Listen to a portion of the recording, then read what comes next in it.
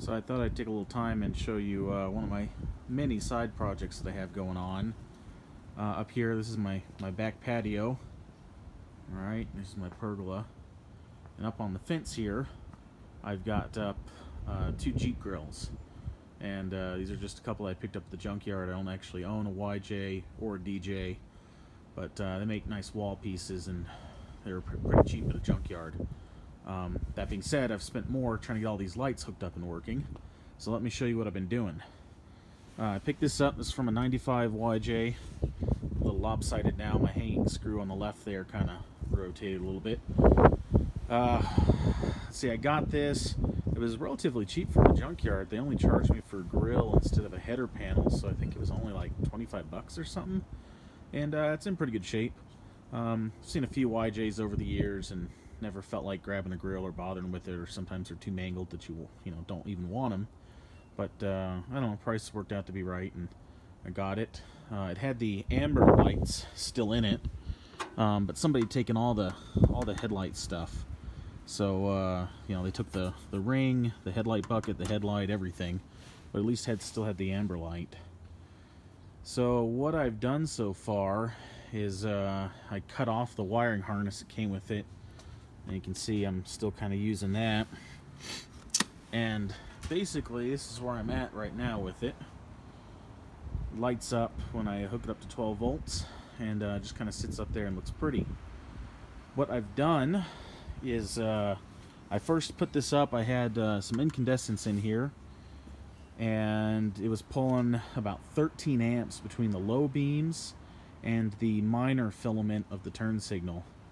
These turn signal bulbs are dual filament, one for bright and low, so this would be your kind of running lights, parking lights, and then the brighter filament would be your turn signal that would flash on. So this is that dual filament bulb you can see there. Alright, so I'm using the lower, the dimmer of those that should have a little less current draw. And that was pulling 13 amps, which is a lot. And if I'm running off a battery, it doesn't run too long. If I want to get a 120 AC to 12 volt DC adapter, that's a lot of amps to have to pull off of it. So I switched them to LEDs. So this bulb, which is down in that turn signal, is now an LED, and it's definitely pulling less amps. So I checked just the individual bulb on the minor filament of this old one. I was pulling about an amp. The minor filament of these new little bulbs is pulling about 0.1 amps. So my current draw is a lot lower. So that's good. That could sit way down. Now up here, what I've done with these is this is an H4 housing. These are like the cheapest ones I could find, and they were cheap. This is an H4 housing. If you can see, there's a little spot down there. It actually had a T10 kind of running light bulb, and my original thought is I was going to use that to kind of make this glow, but the included T10 bulb and socket was just so horrible I couldn't even make it work, and just basically fell apart. And it did come with a high and a low beam, which you're like, oh great, but they were horrible, and they off-gassed, and they clouded up these headlight housings really quickly, and it was like foggy inside. And I had to get paper towel and Windex and clean them all out. And so I got them cleaned up and they look decent again. A little bit of lint inside now. Well, what I ended up doing, I do have a bulb back in there. I had some, I guess some H2s?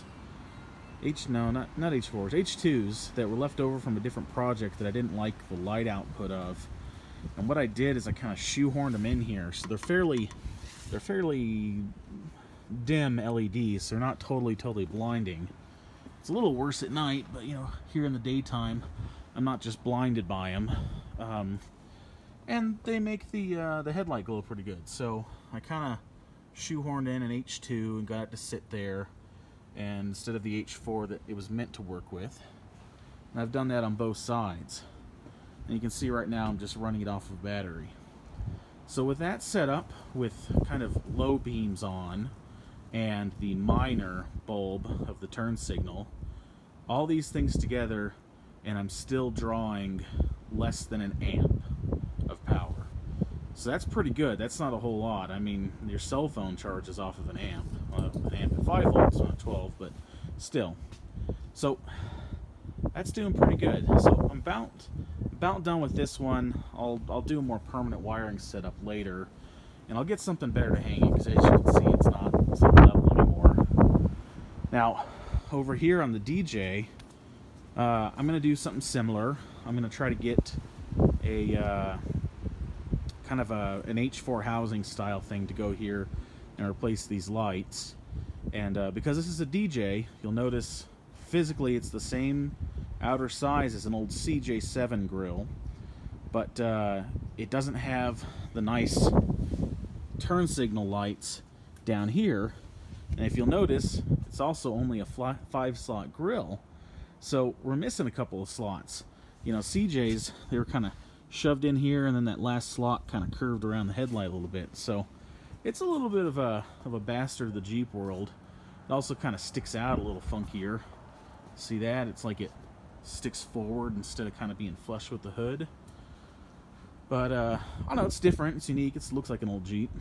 I'll get some other, you know, headlight housing bulbs like these guys and put it in here, which is kind of a shame, because these headlights, these old round sealed beams, so while not being very good headlights in terms of light output, they look cool, you know, these big round lights.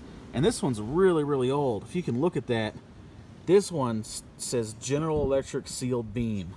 I haven't seen any headlights labeled like that in a long time, so that's pretty old glass. It's kind of worth keeping around for uniqueness like that.